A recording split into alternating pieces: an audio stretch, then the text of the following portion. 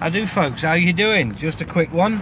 Done one video today updating my health, and I decided while I was doing the video to go into the protocol separately so it can stand alone as a very short video for everybody to see and look into for themselves.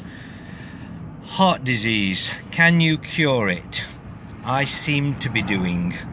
I'm following Doctor is a scientist, one of the world's most accredited scientists, Linus Pauling. Linus, it could be Linus, that's the way I pronounce it, that's the way I've heard it. I've heard somebody pronounce it another way. But by the by, a very important special man, is very well worth a research.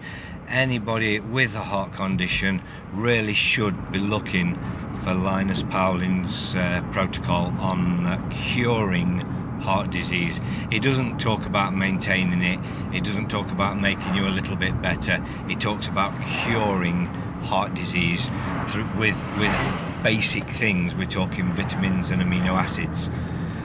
So basically I've had a bit of a ramble on my other video explaining, giving a bit of an update on how I'm doing.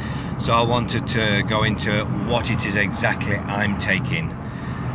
I would tell anybody who is interested in looking at this to do your own due diligence. That's not a cover my arse waiver, that is know what you are doing. If you're going to start stuffing something into you, know what it is, and that goes with pharmaceuticals from bloody doctors. Read not only the ingredients but cross-reference them and find out what they are, because usually they've got 2 names or 3 names or 4 names because they don't want you to know what it really is. And research what that should be doing to a human body. Should it be inside the body? You'll find out a lot of the chemicals within pharmaceuticals should not be under any circumstances be in any form of ingestion by man or woman. Should never happen.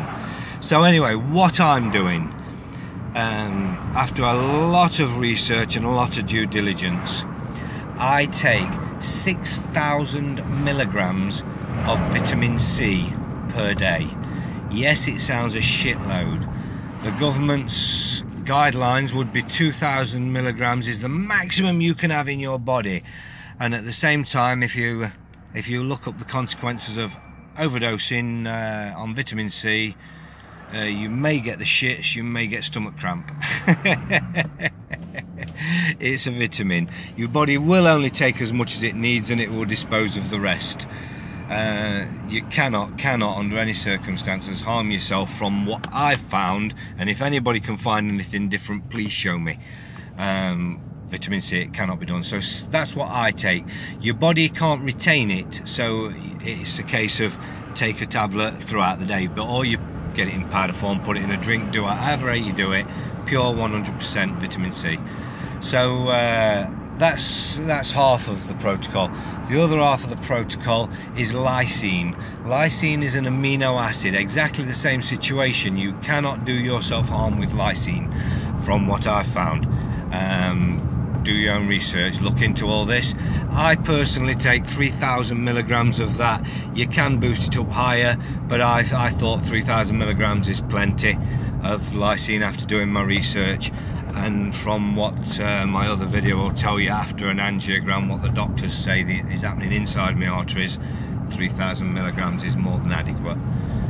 So I'm really happy with the protocol, but that is the protocol, dead easy.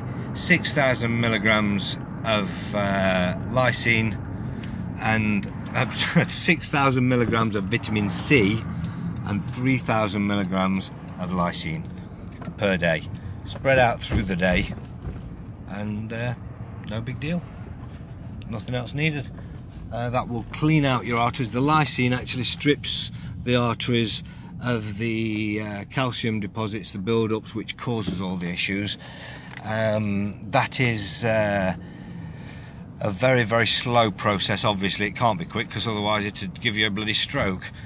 The vitamin C, it strengthens your heart, but also what you find when you look into his protocol, it's the vitamin C deficiency which is causing the problems.